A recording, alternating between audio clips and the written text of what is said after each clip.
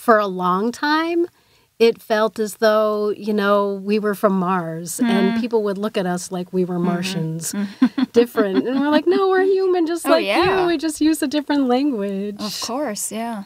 Well, speaking of language, listeners, we have something special for you today, but it means you'll have to listen a little bit differently. We're joined today by Brenda Schertz, the new coordinator of the American Sign Language program at Cornell. While Brenda was accompanied in the studio by interpreter Mareike Larsen, it would be a disservice for you to only hear a spoken translation of Brenda's expressive use of ASL. So, we have a video of the entire conversation for you to watch.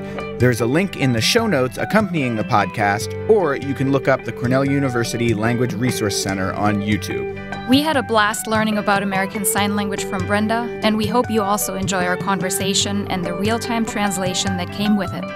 With this episode, our 4th season of Speaking of Language comes to an end. We will be back in the new year with new topics and new guests.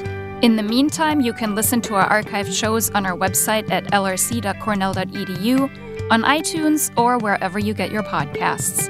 We wish all our listeners a wonderful holiday season. Until next year. Auf Wiederhören!